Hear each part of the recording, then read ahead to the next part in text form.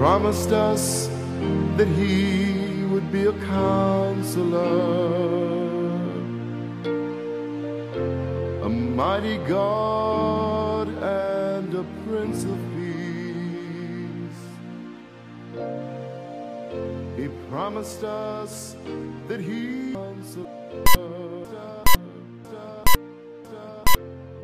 mighty God.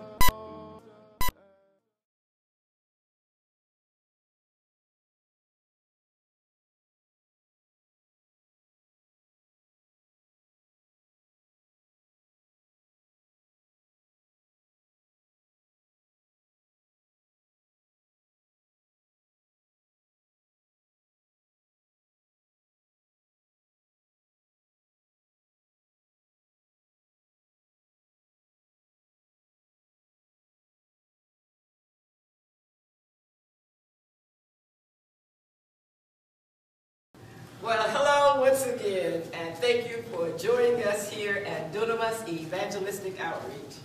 My name is Elder Jessie Darrow, and if you wondered why I am grinning so, we are excited about our gathering. The Lord is stretching me, and when he stretches me, I stretch the people. What we've been talking about for probably the last couple of months have been the eagle. And you remember the Lord said that they that wait upon the Lord shall renew their strength, that they will mount up with wings of eagles, they will run and not be weary, and they will walk and they will not faint. Well, waiting is not always the most comfortable thing for us as people of God. You know, we tend to, between the time the challenge comes and there's a manifestation of the blessings of God, we tend to get weary. But David is saying, not David, Isaiah is saying in the 40th chapter that they that wait upon the Lord shall renew their strength. And so we'll learn how to soar like the eagle. And I thought a very, very interesting study was to compare the eagle and the chicken. Now, we know we're not chickens, amen? But a lot of times we are eagles who have been shaped by chickens. So I thought that to help to understand how beautiful and powerful the eagle is, as opposed to the chicken, we'll make some comparisons between the eagle and the chicken today. If you remember, the chicken is a domesticated bird. In other words, a chicken is tamed. You know, they are not a predatory animal like the eagle. An eagle is a predatory animal. In other words, the eagle will go get what it wants. But the chicken, on the other hand, is tamed, and it will have someone bring to them whatever it is that they want that chicken to have. Well, why is that so important? That's important is because we have needs in the body of Christ. Well, I'm not one to sit back and wait for someone to bring me, glory be to God, what I need, because I realize that I am an eagle. And so I help the Holy Ghost to help me, or allow the Holy Ghost to help me define what that need is. Because all of us have needs, but we can't sit back passively and wait for someone to bring it to us. Why? Because we're not chickens. Right. We are eagles. Eagles are predatory animals, and they go after what they want. Now, in the barnyard, whoever owns the chicken bring food to them. They, prepare things. That's not the eagle's mentality. The eagle builds its own nest. The eagle goes after its own food. The eagle does not sit back and wait for someone to do for it what it can do for themselves. So David said something that was so profound, it's been resonating in my spirit for the last few days. He said, I looked at the heavens in the 8th chapter, in the 8th Psalms, and he said, and I see the works of your fingers. He said, but who is man that you are mindful of him? Or the son of man that you would visit him? Then David gets really, really deep. He said, you've crowned him with glory and honor and made him a little lower than the angels. Now you compare the eagle with what David saw, and then you look at the chicken and you say, that's not me. Why? Because you've been crowned with glory and honor and made a little lower than the angels. And when I think about the angels in the body of Christ, it's like I am just so mindful of the power that these angels had and how they would come and how they would move. An angel is a messenger of God. Just for clarity, these little cute babies with wings, that's not the angels. Not the angels in the Bible. This right here is mystical. This is man-made. Man conjured this up. The angels were big, they were powerful, and they were sent from God. Well, so are we. They were sent from God to do his bidding. So are we. So if we have an eagle's mentality, then we'll know that we have purpose. Amen. And then we know that we're crowned with glory and honor. So whatever the Lord has before us, we're able to perform it. Now that's important, because the challenge that's before us, the challenge will always say, I can't. But an eagle with the mentality of the eagle will say, I can. An eagle that's been shaped and molded by a chicken will say, I cannot. So one of the greatest things to remember about the eagle is it's a predatory animal. You take, for an example, I teach you, but you can't let that be the end of the teaching.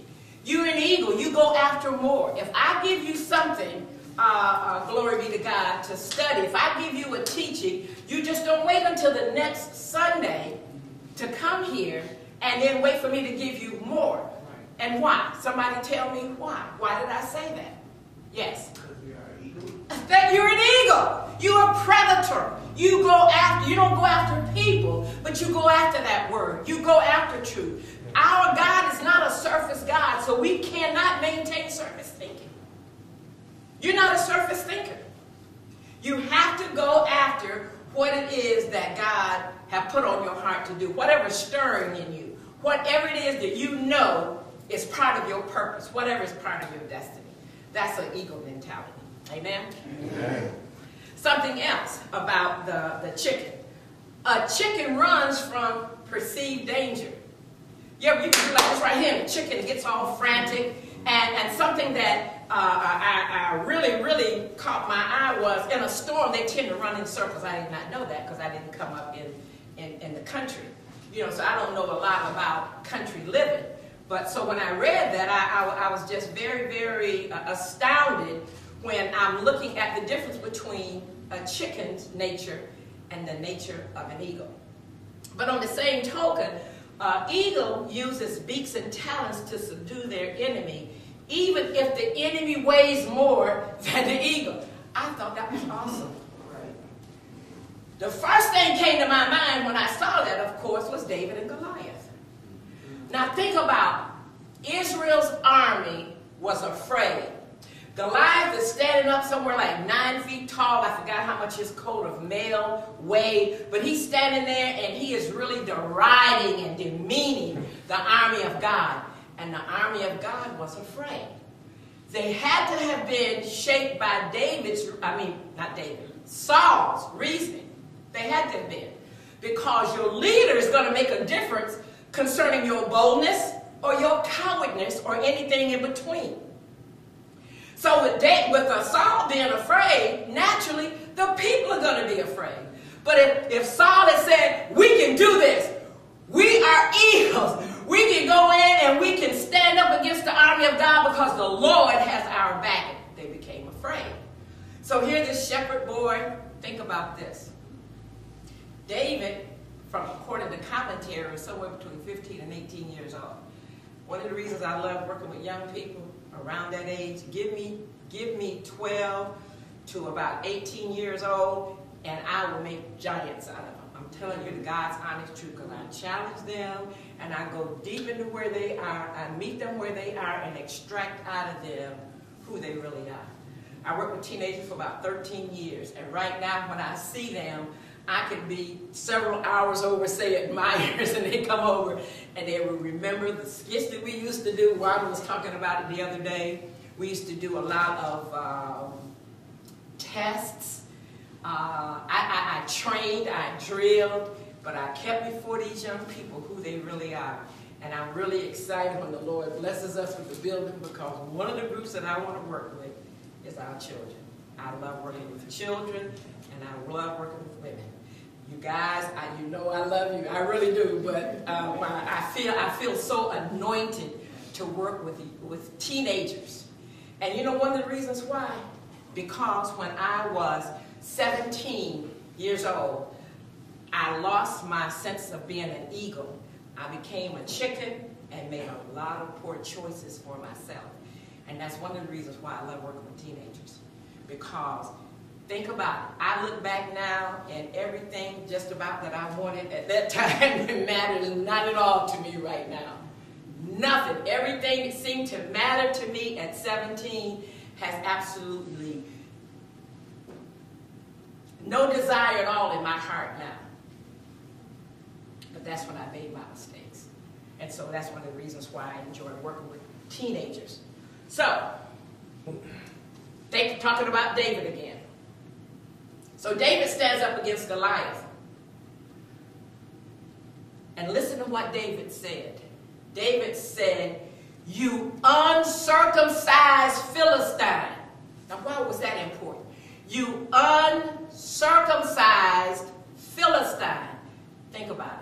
Why was being an uncircumcised Philistine coming up against the army of God such an offense to David? Uncircumcised Philistine.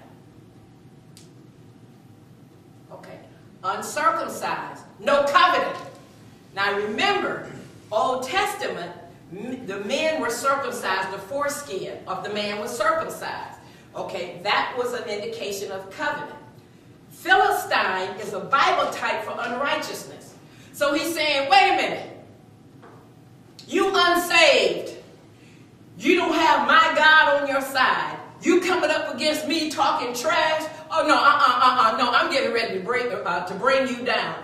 And he didn't say in the name of Jesus. I'm saying in the name of Jesus. In the name of Jesus, you're coming down.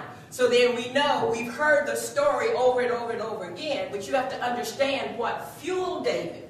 He was insulted that Israel considered themselves to be chickens or eagles with a chicken mentality, and you can't hardly tell the difference except how they look. And you're coming up against the army of God and you talking big time trash. Okay, Goliath, I don't care that you're 9 feet tall. I don't care that you have on this coat of mail that weighs, and it's been so long since I studied it, but it weighed quite a bit. So then he has this heavy spear, and so David takes him down. So when an eagle has a predatory animal, it doesn't matter the weight of the opponent. This don't mean anything to you until you realize how weighty your situations can be at times. But then you wait on the Lord so that he can renew your strength. You see the parallel? I'm saying is, it doesn't matter how big the problem is. The focus for the church is how big our God is and what he can use us to do to bring down the enemy of our soul. Amen. Make sense? Okay. Something else. A chicken walks with his eyes to the ground. Did you know that a lot of people who are out, crooks, criminals who are out looking for someone to attack, now you're going to laugh when I get ready, when I tell you the other side of this. They look for people who seem powerless and they walk with their heads down. Did you know that? I purposefully, when I'm out, I purposefully walk like this. I told you to laugh. I do. You know, because I'm saying, you know what? You might catch me off guard, you know, but I don't want you to know that I feel very, very confident. And for the most part, I do have a David mentality. I really do. Now, you might think there's a little, you might be walking on the edge of insanity, but I do. I don't frighten easy. Now, somebody say, boo, you know, something like that unexpected. Naturally, I don't frighten easy because I realize that I'm an eagle. You take your young people for an example in school. Somebody's going to find some reason to make fun of you. I bought this book, and it's about bullying. And the reason I want to read it is just to get the information so that I can share it. But from my understanding, bullying is really, really bad now in schools. But if you have an eagle's mentality, You won't be easily frightened. And I even understand that when you're in school, your peers mean a lot to you. But do they mean more to you than you mean to yourself? Is that a fair question? Do getting along with your peers mean more to you than getting along with yourself? Because they'll make you feel, we used to call it knee-high to a grasshopper, as opposed to having an eagle's mentality and knowing that you're able to soar. Knowing that you have the very Spirit of God in you if you're born again, and if you're not, He's available. Does this make sense? So this peer pressure and this bullying is really shaping our young people into conforming to groupthink. And groupthink has a set of rules, and anyone that think outside of those rules, they are ostracized and mistreated. So be careful of groupthink. Wherever you go, that could be the church, that could be any place, that people want to get you into such a mold that you get into groupthink. But that's not the life of an eagle. Amen. Any questions? So chickens walk with their eyes to the ground. Eagles have telescopic vision. Eagles can see a mile or two away. Well, guess what? So can we. God has given us discernment and the spirit of prophecy. There's some things. We should not fall for the okie dokes that we're falling for in the church, because of the two things that God has given us that is comparable to telescopic vision, discernment. In other words, I'm able to distinguish good from evil. I'm able to distinguish a good spirit that's in someone from one that is unclean, troubled, or whatever. God has given us the spirit of discernment. So we don't walk with our eyes to the ground, but we walk in the authority of the Spirit. Not arrogant, not being arrogant. I'm not talking about being arrogant. But that we walk in the authority of the Spirit. We don't walk with our head down. On your worst day, you don't walk with your head hung down. It is a sign of defeat. It is the sign of a chicken's mentality, as if you have allowed this life to pull you down. But you walk with your head up. One of the reasons is because you know who your God is. And that He will give you the ability. He will give you the strength that you need to get through the day. Not even understanding what all is going on. Not even understanding why the challenge is as great as it is. So my focus is coming up out of the chicken coop and allowing yourself to soar. Getting away from this chicken coop mentality. Restricted by something that man invented for you. Amen. Something else.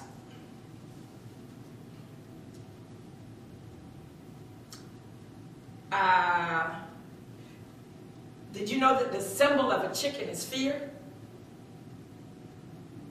Yeah. You're a chicken. Well, what does that mean? The symbol of a chicken is fear. If someone calls you a chicken, you can say with confidence and boldness, wrong bird. I'm an eagle. And then they're going to look at you like, you know, that you're not offended, but you say with confidence, no, I'm an eagle. So a chicken has a symbol of fear, but the eagle is symbolic of incredible strength, power, and patience. Incredible strength.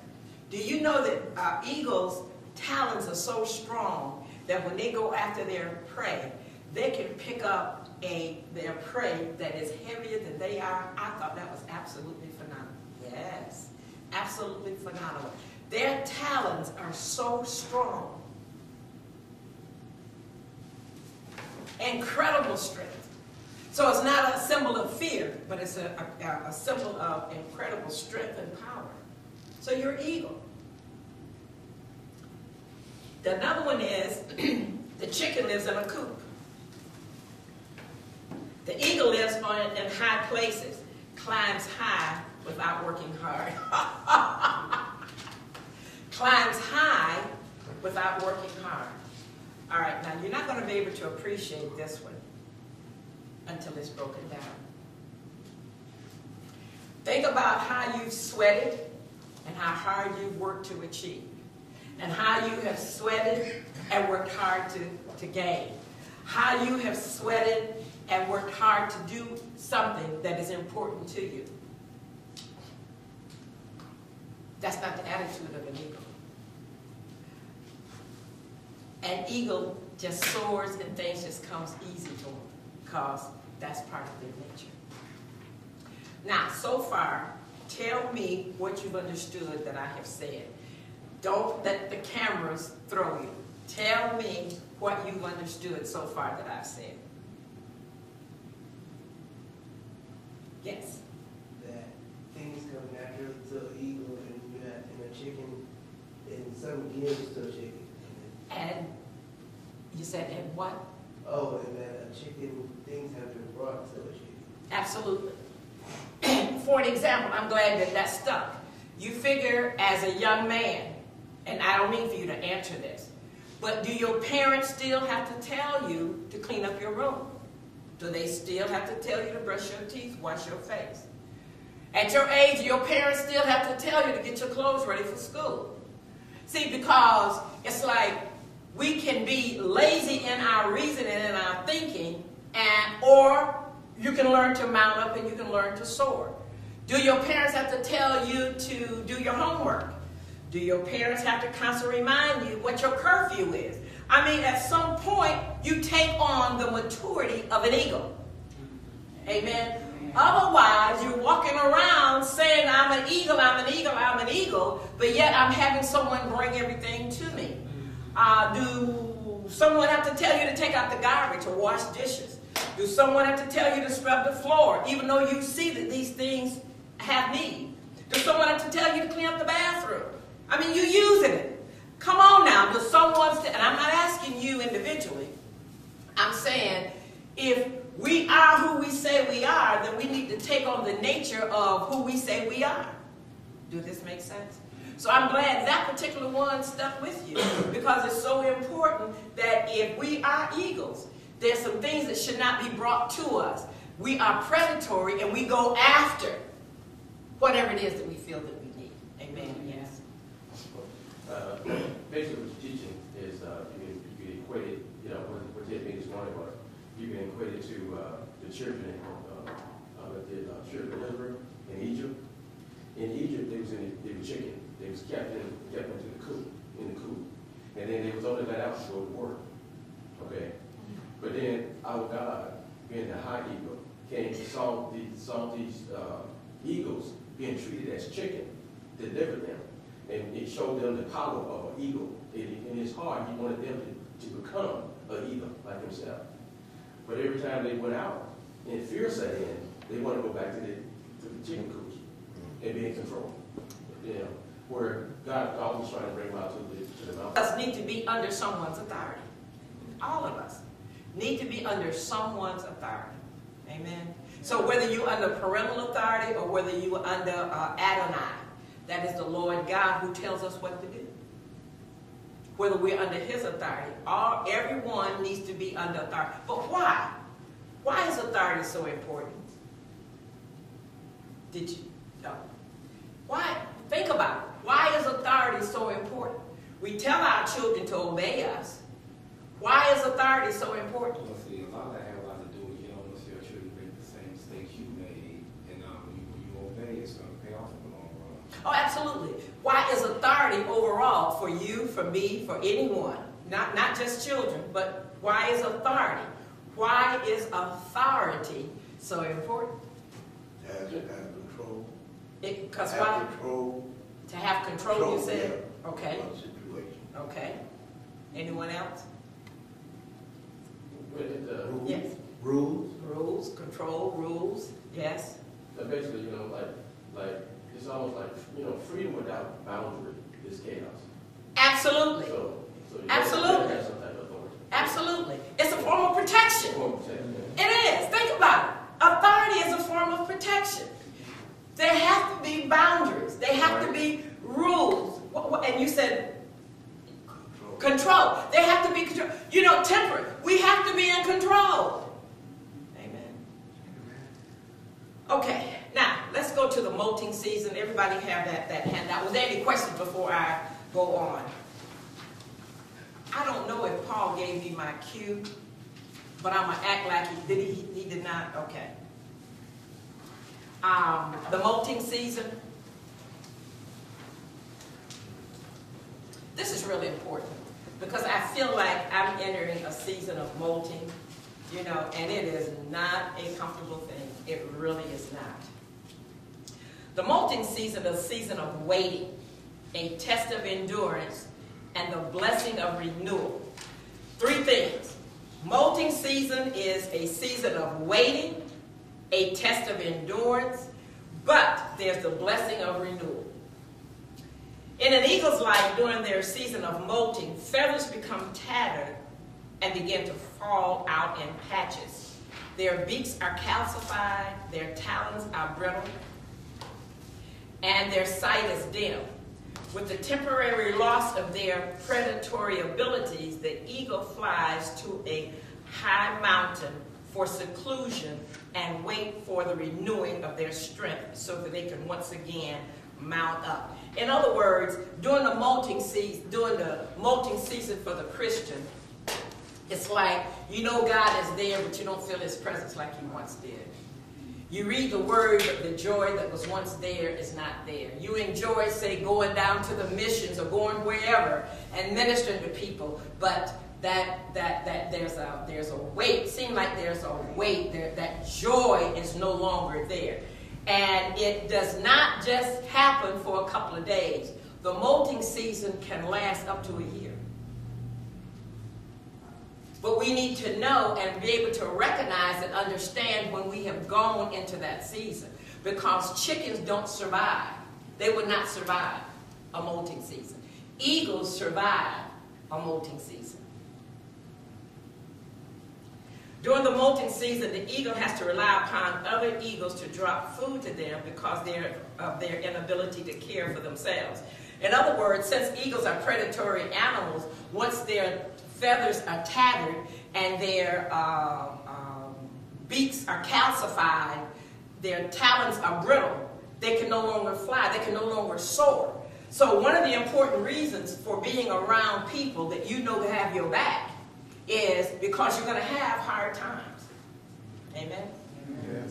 But if you're around a chicken, they're going to look at you and do like the Levite and the priest and see that you are beaten down and all this other stuff and say, oh, well, they go over the other side and go on about their, what they usually do. But an eagle in your life will look out for you. Amen? Amen.